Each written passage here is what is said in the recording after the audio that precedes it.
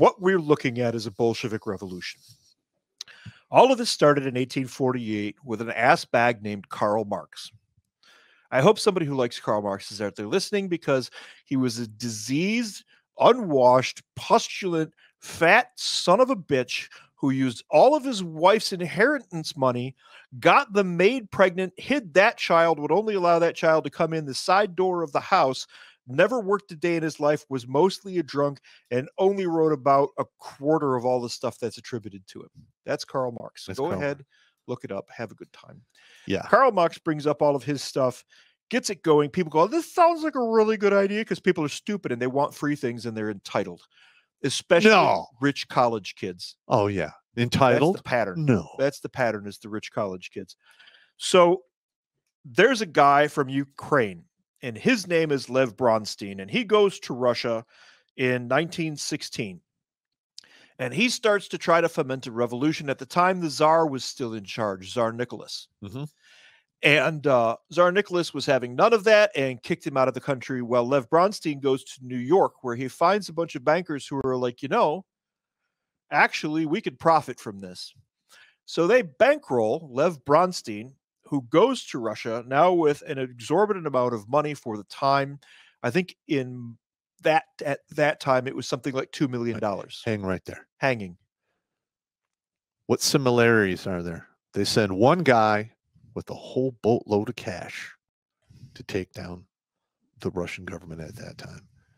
Now we have BlackRock and Vanguard are literally doing the exact same thing. They're the New York bankers. There you go.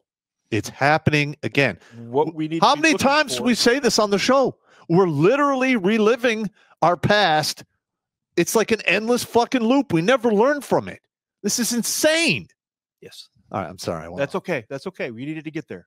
All right. We needed to get there. So Lev Bronstein gets to Russia and decides that he needs a name change. And now you know him as Leon Trotsky. The psycho. The psycho. Oh, yeah. You thought what Stalin was bad. Stalin, didn't he whack that guy because he was too fucking... Hang on. You're jumping ahead. I'm sorry. You're jumping ahead. You're jumping ahead. Get back in line. All right.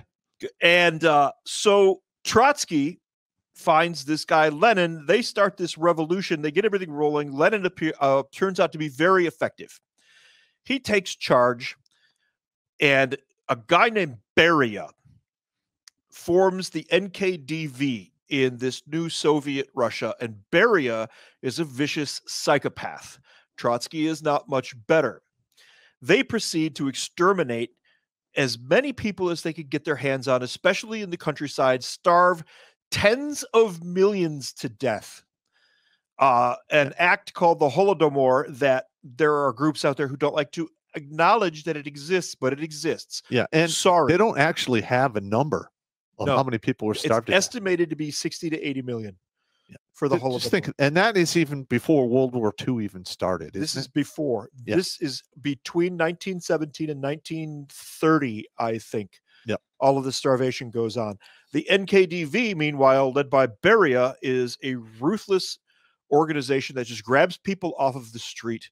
And there's the Russian officer, Solstinin, I think it was, who said if we had been waiting in hallways for them to come to the door with clubs and sticks instead of cowering in our beds, it might have gone differently. Correct. This is the NKVD and Beria that he's talking about. Well, hang on. Yeah.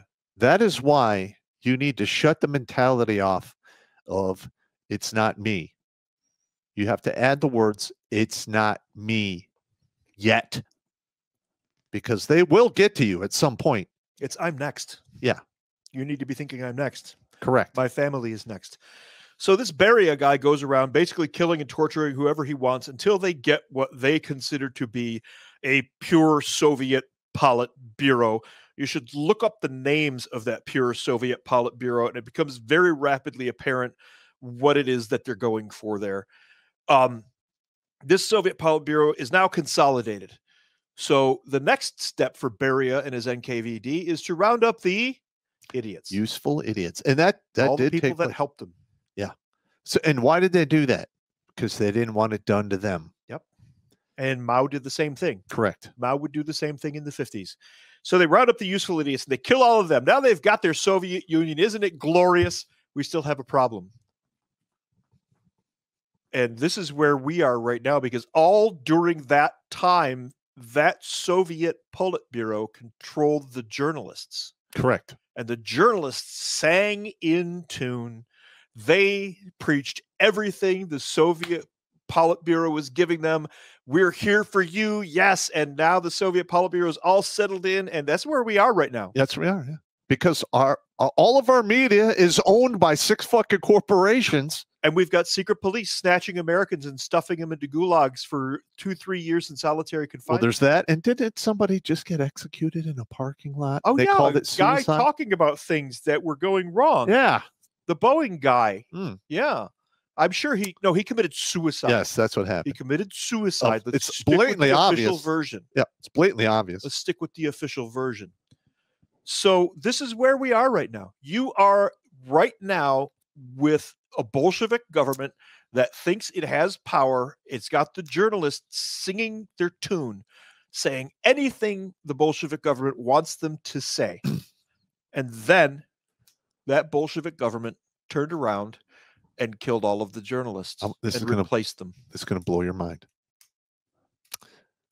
When Russia starved all those people to death, they were screwing with the food, right?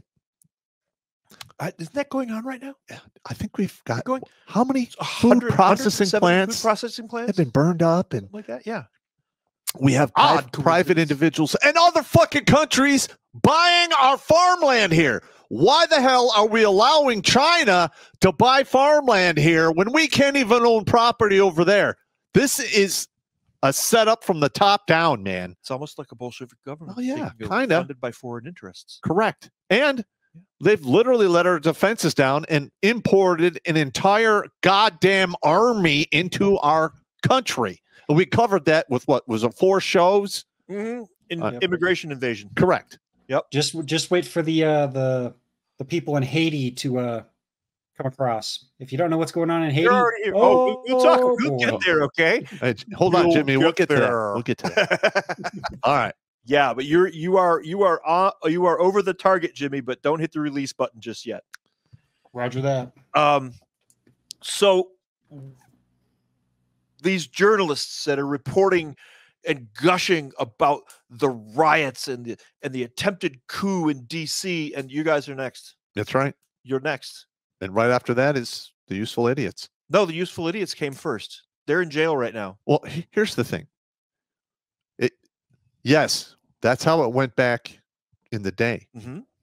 But I can see them shutting down the journalists or making them, sing the song of the government, and then going after the useful idiots. There's always more useful idiots to go. Oh yeah, the useful idiots that I'm talking about are the ones who charge the capital. Okay, well, that's just a small minority, but yeah, okay. It is a small minority, but that's all it took in Russia as well. All they had to do was take Moscow. Yeah. That's really all they had to do. Then the journalists go. Once the journalists go, and the Beria, I think Merrick Garland is our Beria. Yeah, we'll listen, we'll go down that entire list. We will go down that and we'll do comparisons. We'll go down that list.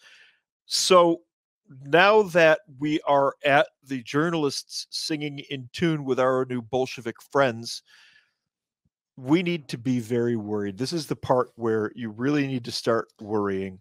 But here's another thing that I think is working in our favor. Even if they're successful and they completely take over DC, there's over half the country who are not playing ball. In fact, we've got Texas ready to leave the Union. And once that happens, you're going to see this country basically get divided in half in a very, very short time frame. I was talking about Beria, the guy who ran the NKVD, and Trotsky and Lenin. Now, Lenin dies of a stroke in 50, I think it was. They poisoned his ass. Oh, come on. No. I'm just saying. And then Joe Stalin takes over. Joe Stalin decides that Trotsky is a psychopath. I don't remember what happened to Beria, but I believe Beria just kind of disappeared. So he was edited out of existence, like all the pictures. That's the guy in the picture. Yeah. Who? Oh no, the guy who's no longer in the picture. The guy who's no longer in the picture. He's really no longer in the picture. Yeah, they photoshopped his ass out before there was fucking Photoshop. So Trotsky flees the country, goes to Mexico, and is living happily there. And a bunch of American communists go down there and hang out with him. And isn't he a great guy? That Trotsky guy, that Lev Bronstein. Why has he got to have an extra name? Why is he from the Ukraine? What's the tie there to what's going on today? The Trotsky gets down there to Mexico and eventually ends up assassinated by a Soviet agent. No. Yeah, I know. Like a loose end or something. Wow. Like a loose end or something. Very strange behavior. Yeah, They have this habit of killing each other. I'm shocked. I am shocked that more U.S. politicians haven't had U.S. politicians assassinated. I mean, other than Kennedy being assassinated by our own CIA. Oh, no. He got a surprise haircut. Surprise haircut. He got a JFK surprise haircut. I like that. I like that a lot. Other than JFK getting a surprise moving haircut. We're so getting a walkthrough for that one. All right. I'm shocked that more American politicians haven't whacked each other. We know Hillary Clinton's got a all right, now, first of all, list of allegedly.